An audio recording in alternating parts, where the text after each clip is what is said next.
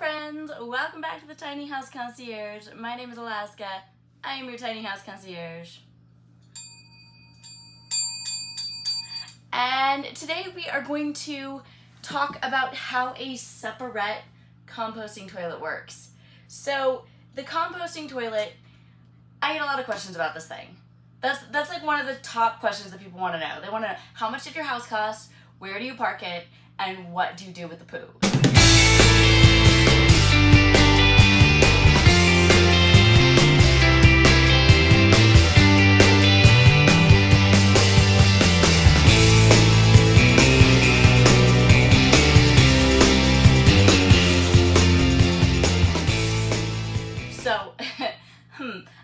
Today I am going to be answering that third question, what do I do with the poo, in graphic detail. So if you wanted a lighter video as to how the composting toilet works, there are those out there. I am going to tell you absolutely everything. So buckle up, you've been warned. If you appreciate that, please like this video and also subscribe to this channel. That would be awesome. We would love to have you. Okay, so composting toilet. The basic idea of a composting toilet is that it takes water out of the equation. So when you flush a traditional toilet, you are flushing about 2 gallons of fresh drinking water down the toilet every single time. So if you think of the amount of times you flush a toilet in a day, times the number of people in your family, times 2 gallons, that's a lot of water. And at the risk of like I'm gonna overshare this whole video, so whatever. I am an extremely well-hydrated human. Like, I am drinking water constantly, and coffee and tea and sometimes sugar-free Rockstar and so on. So, I probably pee like 11 times a day. Like, I'm a really well-hydrated human. So that's 22 gallons of fresh water that I am saving alone just by using a composting toilet. Yeah, friends, yeah. So it makes a big difference. And going into this toilet, I was like super scared. So my house is actually double plumbed. I can have a regular toilet installed in here, and I can also have a Separett composting toilet. That is a thing you can do. And toilets really limit or determine your parking deal. So it's really good to have flexibility with regard to toilets. A composting toilet will open up your parking options. A regular toilet, you're gonna really need sewer to put that in. So just something to think about as you're going through your tiny journey. But anyway, back to composting toilets. Composting toilets work slightly differently. This is the Separett Villa, and I really, really love it. Like, really love it. Like, dear Separett, I could write you tiny love letters. I would put this in a regular house at this point because it just makes more sense to me. Like, it's easy to clean. I will put a link to the cleaning video in the description below. So if you want to see how you clean it, you can. But today I'm just going to describe how you use it. So we'll start back here. The basic, well, actually, no, I'm gonna start by opening it up. So, I don't know if you can see that. You see that kind of blue part right there, and then there's this kind of like white bowl situation. So, basically, if I push on the seat, i.e. sit down, that opens that blue flap. And the basic idea here is that we're going to separate the liquids and the solids. So, like, pee is gonna go in the front, and then like solids are going to go in the back where the blue is. And if this is the point where you're like, what happens if you have diarrhea? What if you have to throw up? What if I'm on my period? Like, I will get to all that, so just keep watching this video. Okay, but first we're gonna go back to how it works. So, if you pee, that'll go in the front part. Okay, it'll go down that little hole right there. And then if you can see on the side, I don't know if you can see it, that white pipe, whoop, right there, whoop, right there. That's where it's plumbed into my gray water. So gray water is like sink water, shower water, anything that's not poo water.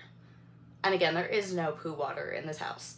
So the pee goes in with my sink water and my shower water. That's how that goes. As far as the poo situation, that is going to go through that black flap and into the bucket. So you can see that is a bucket in the bottom, and it's just lined with a compostable bag. I buy them from Costco in bulk. Super simple. So, how does it not smell? Here's how. Right here, there is a vent. And in this compartment somewhere, there is a fan.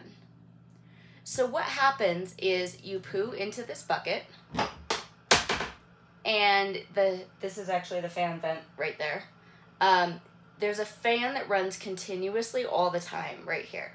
So you know how like dry dog poop doesn't smell? Same idea. The fan just dries out whatever goes in this bucket continuously, and then it vents it. Oh, I'm gonna just set this down for a second. And then it vents it to the outside. And if you're wondering, like, does it just smell like poo outside your house all the time? No, I actually have not smelled it outside the house. And no one else has told me that either. So plenty of people have this toilet. No. So then every week, and I change it every week because those biodegradable bags really are designed to biodegrade. I could probably go, as a single person, I could probably go maybe 2 or 3 weeks without changing out the bag, but I choose to change it out sooner because, again, those bags are not designed to last very long. So, does it smell? No star. And, and the star is, as far as the poo situation, no, it doesn't smell. Maybe when you're like changing it out, it would smell a little bit, but like in general, no. If anything smells, maybe there's like a little mustiness occasionally, like a whiff of mustiness, but not like poo. It doesn't smell bad. If anything smells bad, and occasionally something will, it is like 99% the pee funnel. I know that's super counterintuitive. You would swear on your life that it is like back here that is smelling. It's not. It's the pee funnel. And so that's why up here, I keep a spray bottle of vinegar. If you just spritz it with vinegar, when you're done, some people will do it every time they use the bathroom. I'll just do it every once in a while if it smells or when I'm cleaning the toilet, but, or I'll pour a cup of white vinegar down the drain to like rinse out the pipe. White vinegar will fix the problem immediately. So, if anything smells, white vinegar fixes it. So, when you sit down on the toilet, I told you that's how you open this part. And this is about the part that people are like, well, wait, like what happens if I have diarrhea? Like what happens if I go both at the same time? Okay, friends, I get the question. The basic answer is like, do your best. Like if it's poop of any kind, whatever consistency it is, it needs to go in the bag. Do not try to put like diarrhea down the pee funnel. The only thing that goes down the pee funnel is pee, water, and vinegar, and that's it.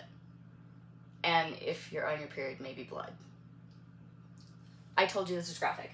Okay, so, but anything poo related absolutely needs to go into the bucket.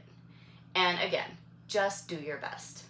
Okay, the worst thing that will happen if like there is too much liquid back here from diarrhea or whatever is that the fan won't be able to keep up. And then it will smell a little bit. So if that's a problem, all you're gonna do is change out that bag sooner. The end. So it's really not the end of the world. As far as the pee funnel, like if you're on your period, it kind of depends on what kind of products you use. If you use like a Diva cup or something like that, like you can totally empty it in here. You'll just want to do it carefully and rinse it out with water when you're done, or spritz it with alcohol or something when you're done. As far as if you're using like, you know, natural tampons and stuff, you can totally put that back into the back, because remember, that's biodegradable waste. So your tampon is biodegradable, that's cool, put it back there. Don't put plastic applicators and stuff back there. It's not trash, but if it's biodegradable, it can go back there. And as with like pads and stuff, if they have like that plasticky liner and stuff, you'll want to put that in a separate trash, like elsewhere. Yeah. Oh, throwing up. Don't do it in a composting toilet. It will just be disgusting, and you'll probably just keep throwing up because it will be so gross. So yeah, don't throw up in a composting toilet. I would say throw up either in the freezer box, and if you haven't watched my other videos, the freezer box is a Walmart bin that I lined with a compostable bag that I keep in my freezer, where I put biodegradable trash, like coffee grounds, eggshells, that kind of thing, so that it doesn't smell in my regular trash. It's not the cutest thing to throw up in, but at least it doesn't smell. It get out to the composting trash. But it's like a box to throw up in, lined with a biodegradable bag. The other option, I mean, I guess you could throw up, I have a garbage disposal, so you could throw up in the sink, I guess. I mean, it's not ideal. Or some people would just take a bag, biodegradable or otherwise, and just throw up in a bag. Whatever you do, like, you don't want to throw up in this. Again, it wouldn't be the end of the world, like you could just change the bag out, because there's no way the fan is going to keep up with liquid like that, but it would just be so gross. I don't know anyone who would choose to throw up in this, so don't. Okay. I'm trying to think through if there's any more questions. So, yeah. Saves 22 gallons of water per day for me alone. It is fairly easy to clean. It doesn't really smell.